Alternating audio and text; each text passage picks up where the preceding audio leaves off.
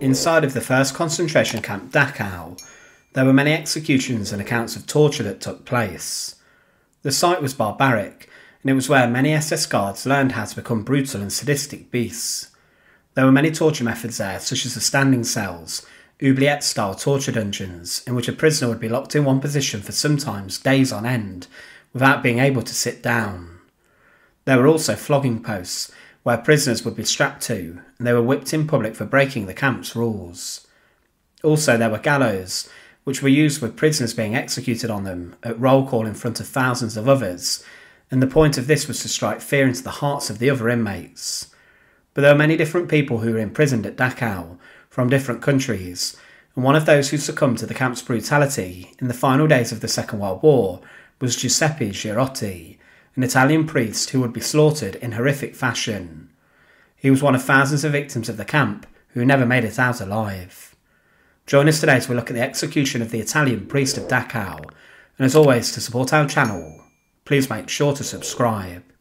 Giuseppe Girotti was born on the 19th of July 1905 in Alba in Italy, and he was baptised at a few weeks old. As a young boy he studied inside of Catholic schools, and in summer 1918 he would witness a priest giving a sermon in his local cathedral, and from this moment on he realised he wanted to be a priest himself and was captivated by this. Following the sermon he spoke to the priest and said he wanted to join, and the priest convinced him this was the right way to go and said that God had sent him to witness a sermon and that he'd been called by God to be a priest. Because of this, Girotti then entered studies for the priesthood, and he studied inside a Dominican convent at the age of 13 and stayed there until he was 17. He then worked inside of different convents and other Catholic centres of worship before he was ordained as a priest on the 3rd of August 1930 from the Bishop of Agevno. Following this, Girotti continued to study religion and theology, and even as the Second World War broke out, he would be involved in this. He published many books and would write on different aspects of the Bible, and even worked as a professor of theology inside of a convent in Turin. But he would also help out at the local hospice to comfort those who were suffering near the end of their lives. However, in 1938 he left and then moved to the San Domenico convent in Turin. But at this time, Mussolini's fascist regime had been in power for some time, and he was making many enemies. Mussolini would at this time become very good friends with Adolf Hitler, and he would later ally his nation with the Nazis.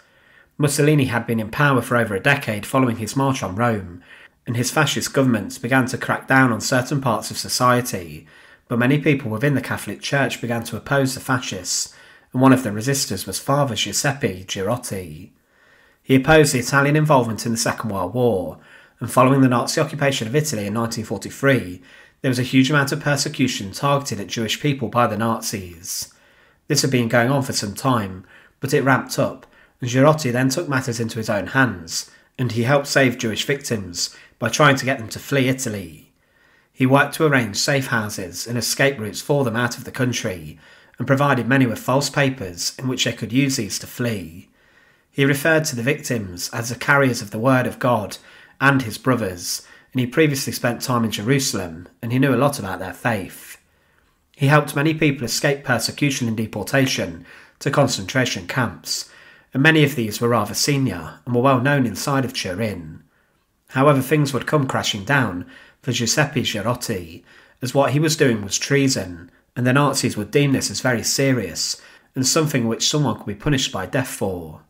Many people who helped those who the Nazis were persecuting would be executed in some of the most terrifying ways, including even the guillotine. But Girotti was caught helping a wounded Jewish resistance fighter get to a safe house, and he was arrested on the 29th of August 1944. He had been double-crossed, and Girotti was then seized by the Nazi authorities, and he was taken to a prison. Many tried to get his release, however he was moved to a prison in Milan, before being sent to another site. The final place where Father Girotti would be sent to was Dachau concentration camp. Dachau was opened on the 22nd of March 1933, and to begin with it held 200 prisoners sent from Stadelheim prison and Landsberg, and it was the first camp to hold inmates who were regarded as political prisoners. As time went on and the Nazis' stranglehold over Germany increased, thousands more people were sent there, including those who were considered undesirable. As soon as the camp opened, there were deaths that occurred, and prisoners were being killed. The inmates were forced to conduct hard labour, and it became a place where many SS guards were trained before they were dispatched to other camps to work.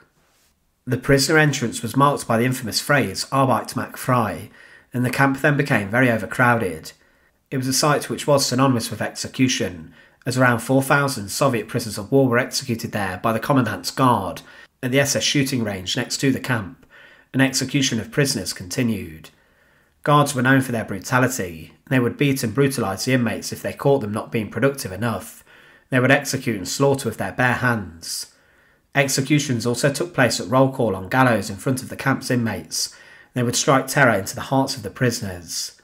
There was also a women's camp that opened in August 1944, but as the Second World War turned against the Germans, the conditions at Dachau went downhill badly.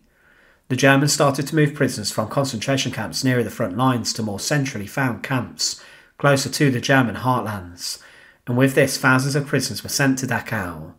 Because of this there were many typhus epidemics and other disease outbreaks, which caused problems, and there were poor sanitary conditions, coupled with a lack of food and water.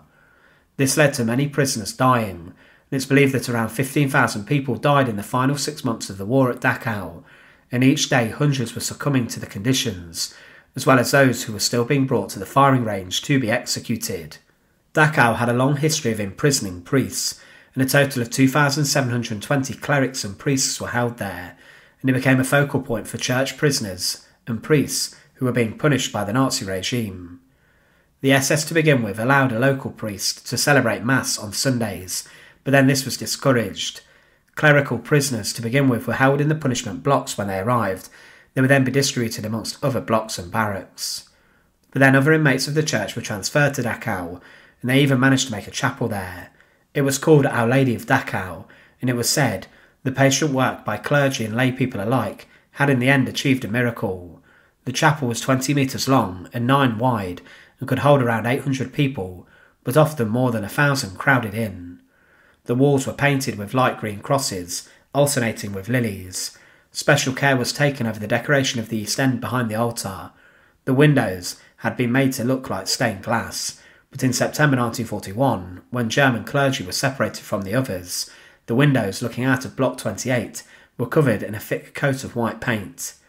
Religious activity outside the chapel was banned, and the treatment of clergy was disturbing at Dachau. They were forced to work incredibly hard and had hardly any food, and many gave food away to others as they wanted to help others live. Of the 2,720 priests who were sent to Dachau, over 1,000 were killed there. Father Giuseppe Girotti got to Dachau on the 9th of October 1944, and he was given the inmate number 113355. He was held inside of cabin or block 26, with other priests in a tiny space, which was not suitable for the 1,000 other members of the clergy that were held there. He would become friends with a number of these men. However, in March 1945, Girotti began to suffer with some pain. He complained of soreness in his legs, and these then swelled, but over the next 2 weeks things got much worse, and his whole right side began to be very pained. Because of this, the SS guards took him to a medical centre inside of Dachau to be evaluated. However, he would never make it out of the hospital alive. Girotti was diagnosed with suspected cancer, and he remained in the hospital over Easter 1945, but he would then be slaughtered by one of the nurses or doctors. The doctors would administer lethal injections of either phenol or other substances, but inside of the hospital in Dachau, Father Girotti was given a lethal injection of what's presumed to have been gasoline, and he was instantly executed.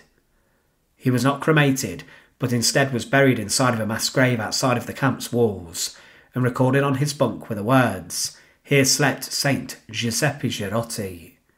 In the past decades there have been calls to make him a saint, and the Pope confirmed that he was killed in the hatred of the faith, and thus was a martyr, but the process for the formal beatification of Giuseppe Girotti is ongoing, and he will one day be made a saint for his actions in saving many people during the Holocaust.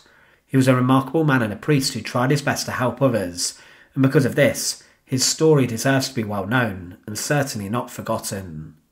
Thanks for watching. To support our channel, please make sure to subscribe, and once again, thank you so much for watching.